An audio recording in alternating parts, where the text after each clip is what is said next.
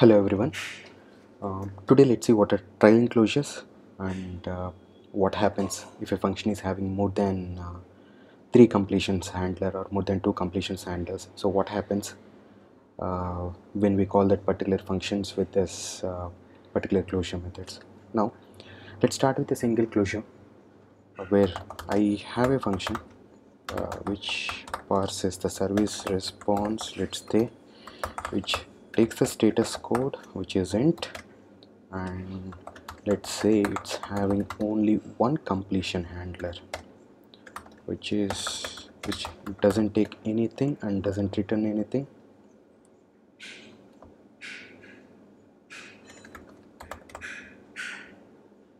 Now let's say I am calling this.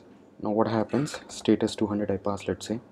The moment that I select this and I tap on enter, what happens, as it is a trailing closure which is the last parameter of this function. Now it doesn't need this on completion parameter name. Directly you can write whatever you want to write. In this case it is fine, as you're parsing the service response and you know, like, okay, this is the completion handler. Now what if it is having more than one completion handler?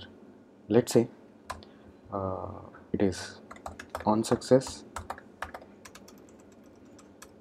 and on failure. Let's say it also doesn't have any parameters and doesn't return anything. And what if service response is empty? Let's say you're fetching a list of products and there are no products in the server. So it also the same type of closure, let's assume. Now technically this is having three completion handler: on success, on failure, and on empty. Now what happens, because of this trailing closures concept, the moment I try to call this function, okay, status 200 I have given. Now I highlight on success, tap on it. On success is there, why? Because it is not the trailing closure.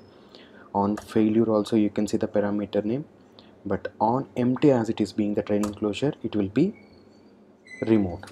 Now what happens, it is somehow it is not readable. Why? Because on success, okay, this is what I'm gonna do. On failure, okay, this is what I'm gonna do.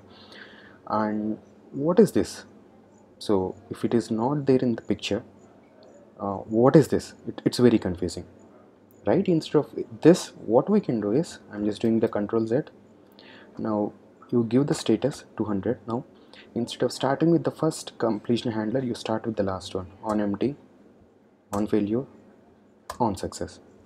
Here you go, nothing got removed and your completion handlers are clear. Now what you're going to write when the service response is successful goes here, on failure goes here, on empty goes here. That means other developer will understand, okay, if the list is empty, okay, this is what we're gonna do. I hope this is helpful, and hope now we're clear on what are trailing closures and how to avoid this removal of parameters of closures if we need it, though it is a trailing closure like on empty. Thank you.